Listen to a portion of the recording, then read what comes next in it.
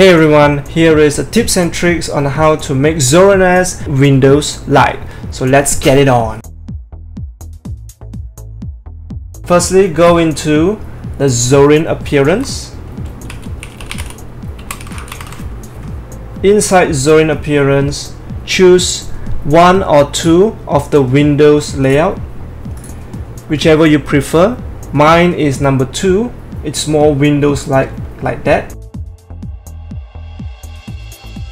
Then you go desktop, enable it, these icons on desktop, and tick trash. Now you have a cluttered desktop. This is how Windows is. Interface, enable animations to have animation when you expand or minimize. Then you choose this left super key, change it to ZORIN menu.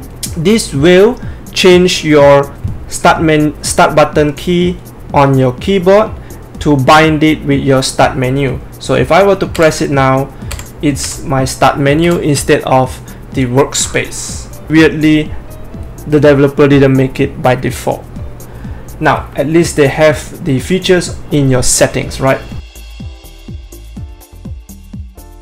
Another thing is, if you want to make a shortcut, right click on this and add to desktop, and you could create a shortcut on your desktop. Now remember this feature for creating shortcut in your start menu works for only these two layout on Windows layout. Other than that, it doesn't work.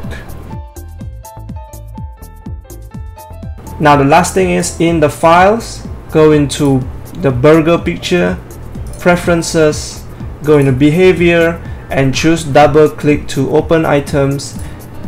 Now when you go into anything, it will require you to double click instead of one click. So that is how Windows it is now. Thank you all for watching. Famous Cyber Amos signing out. Click subscribe if you haven't, click like, go to the end of my video and click the playlist. In the playlist, there are all my videos all at the corner at the right side. So thank you all for watching.